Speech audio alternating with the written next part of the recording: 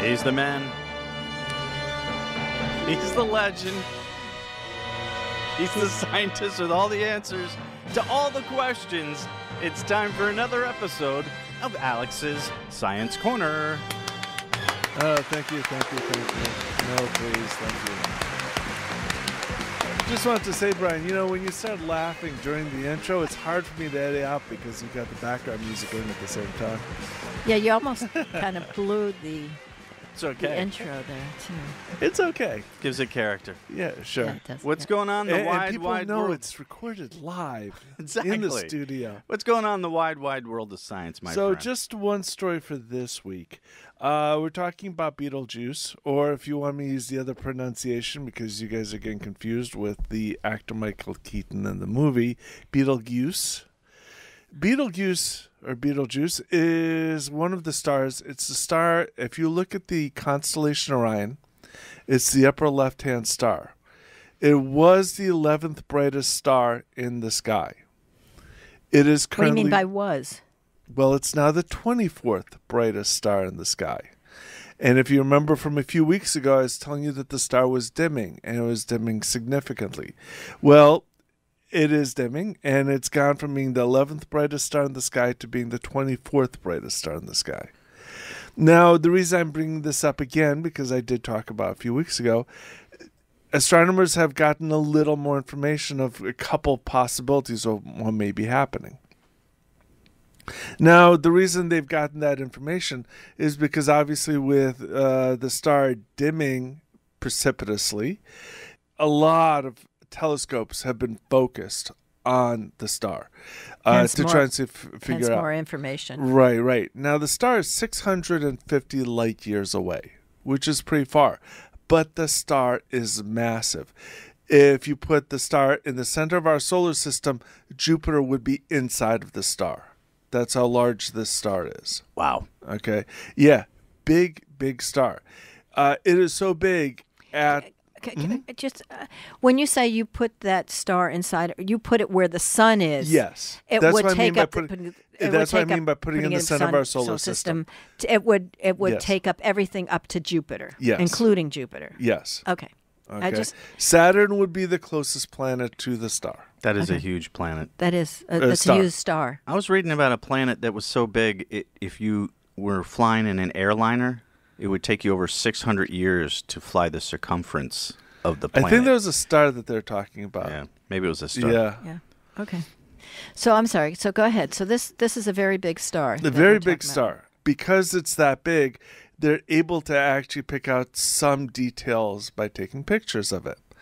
And so the cameras that they're using, including the very large telescope that's in the Atacama Desert, the European Space Agency's very large telescope, they're able to pick out details. And the latest picture that they took in December is showing that the star is now lopsided.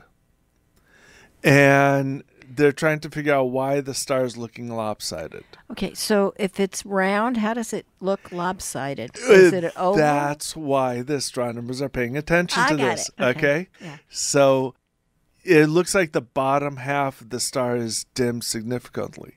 Now, one of the things, the first option that they're thinking is that the star goes through this periodic dimming and brightening cycles. And this may be a combination of those cycles.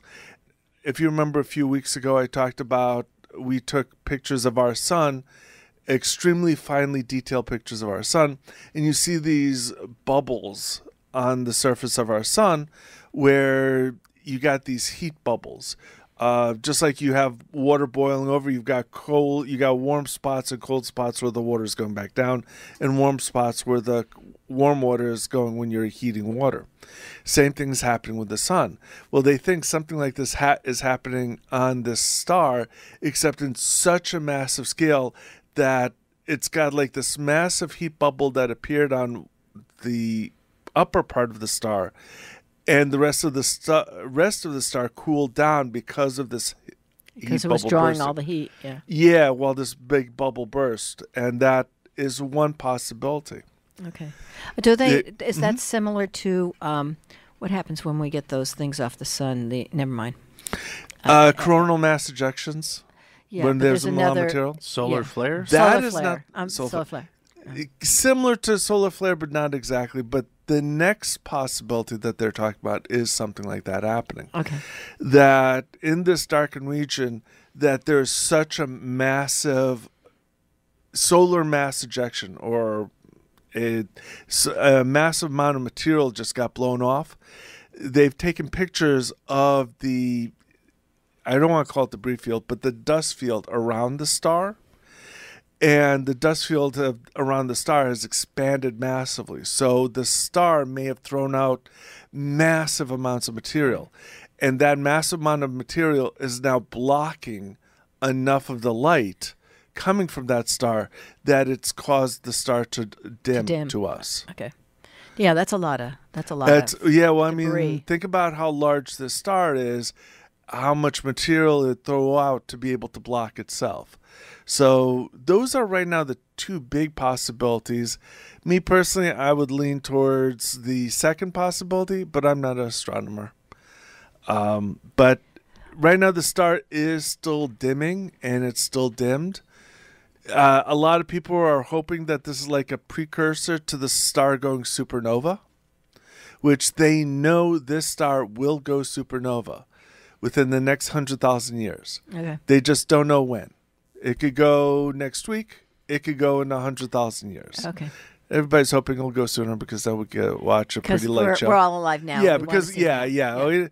we don't want to wait 100,000 years to see this thing go supernova. Yeah, We have want to keep coming back. Yeah. Multiple lives to So. see it. One question I've got is because light, even though it travels very quickly, and this star is so far away, is there a possibility that what we're seeing is actually the history of this star as opposed to? Yes and no. First of all, what we are seeing, the light that we're seeing right now came to us left that star 650 years ago. But when astronomers talk about these events, they talk about it when we see it. Okay. The reason is because another observer at another place is going to see stuff differently. Different than what we're seeing. So we always reference it to when we're seeing it. So what we're seeing now is we've referred to it as what we're seeing now. Okay. It happened to that star 650 years ago, but we're seeing it now. That's when we describe it and discuss it. Okay.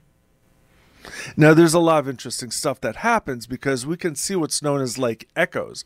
When light from a supernova reflects off of other stuff, so we can see stuff glowing from that happens years after the supernova. Okay. So we don't think this has gone supernova. No. We just haven't No, observed it yet. it's just, it's a weird thing that's happening with the star. We don't think it's going to go supernova real soon. But, everybody's got, a lot of astronomers have their fingers crossed behind their back about that. Okay. Thank you. Mm-hmm. All right. Any final comments? Any final questions? No? All right. Well, if you're out there in Radioland and you have any questions about this story or anything else science related, you can call Alex right now at 203 837 99. 24.